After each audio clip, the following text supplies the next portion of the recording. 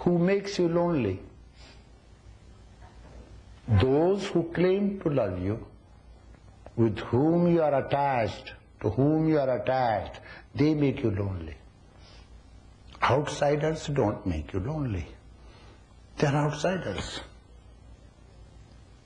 So the root of loneliness is attachment. Then he said, so far I have been conversing with my friend within me. Now you diverted my mind and make me lonely. You will be not lonely if you feel the presence of the Lord within.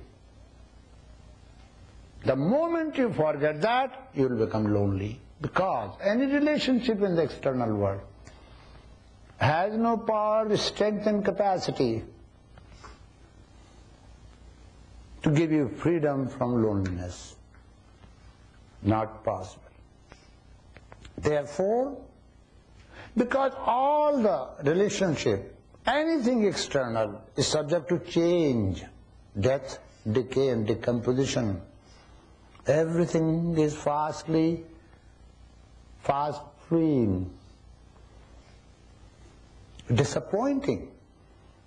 Yet we live in the world, we smile, we enjoy, we laugh and we amuse ourselves. In reality, you are lonely, all are lonely. That loneliness will be there because you have forgotten the real friend within yourself and you have established friendship with the strangers, and the strangers cannot be relied upon.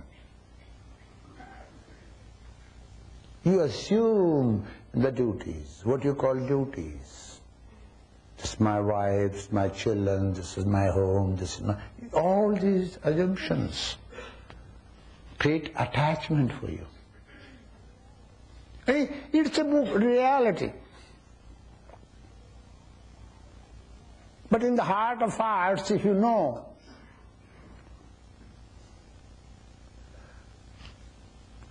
that the greatest of all the friends is within me,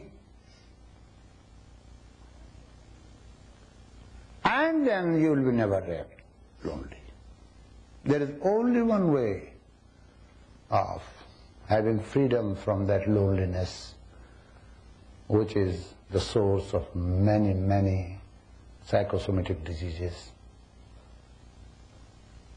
By being constantly aware of the truth within you, the greatest of all friends. In the external world, everything changes. Look at how much love do we have for our body, consciously and unconsciously. From morning till evening, we cater, we look after this body.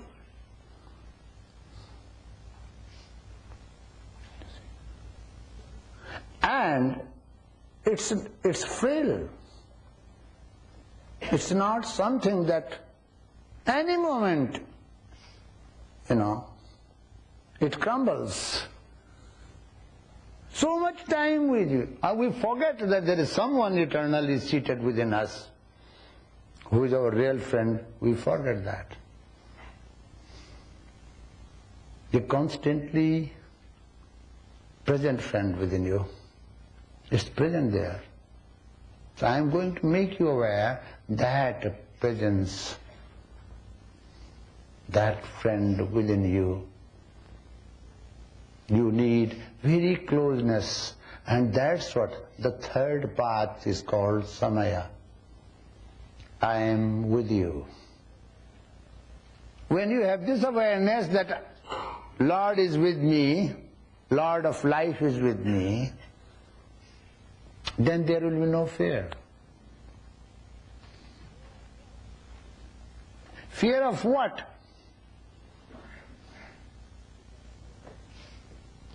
It has only two reasons: of losing what you have and of not gaining what you want.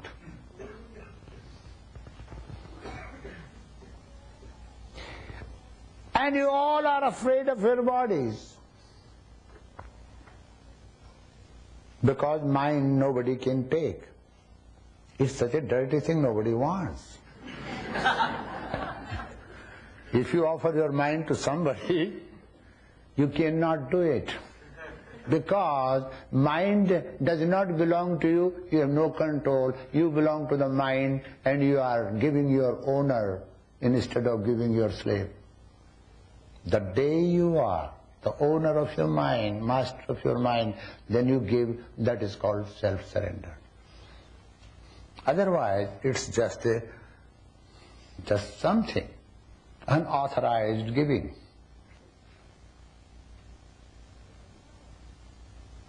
So such a mind, which does not know how to follow, how to be directed, how to be orderly, such a mind needs a particular method so that mind goes that way, flows that way. Anyone who thinks that mind can be stopped and one can stop thinking, that's not right method. Mind should be taught where to flow, which way to flow, how its energy can be used. And that particular method is best of the methods where you allow your mind to flow consciously, and that is useful method. Body is yours and it's a good instrument. Soul, of course, that you are. Senses are yours. Breath is yours. It's only one thing, alien, that is mind, which does not cooperate. How to establish friendship with that alien? Sant Tukaram, Jnaneshwar, Samarth Ramdas, everyone talked about that mind. You see, even some of the Navayana Buddhists say, no mind business. I don't want to accept that mind exists. But that's not possible. You see. Therefore, to chalk out a road, you see, a way for the mind to travel. It has a habit of traveling from one place to another. If you say, I am speaking truth that I am here, I am not going to believe you, because mentally you are not here. You see. Such a mind, which has its moods, manners, which is equipped, you see, fully with all atomic powers, which was not trained to be creative, it's there with you. And whole of the body lies in that mind, but whole of the mind is not in the body. That's the serious problem.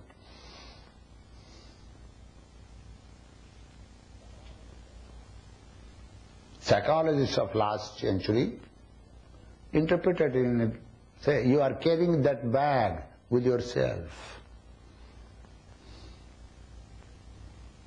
You see? The brighter you make through light, the brighter you are, the brighter that bag is, that shadow is. Therefore, I've started describing. You have more questions, creative questions? Then I will start my subject. Yes, sir. Forgive me, Gurudev, for the yesterday's question, but I would like clarification in your talk. The relationship between Turiya, Samadhi and Saundaryalahari. Turiya Samadhi, that state, Saundaryalahari, Tripura Sundari,